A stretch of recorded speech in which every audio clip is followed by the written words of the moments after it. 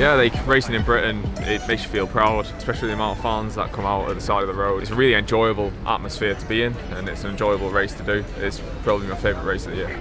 I think today is a bit of wind around. It might split up a bit, it might not. Overall, it's going to be a pretty simple bunch sprint, and yeah, we'll see how it goes at the end. I'll try and get up there, and obviously we're racing for the win like we do every day. I'll give it a go.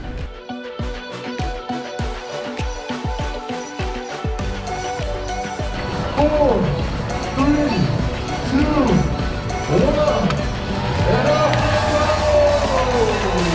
The roads indeed are wet, they are slippy. Things could get very, very interesting right now.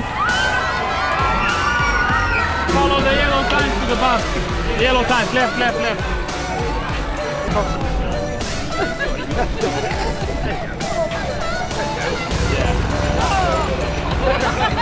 Yeah, day one is finished, and it's been a tough day for the guys. Pretty wet all day. We went for the sprint, we controlled the race all day. Yeah, we just didn't catch the breakaway. Yeah, the guys were strong all day, but yeah, respect for the break, because they were strong as well, and a little bit stronger at the end.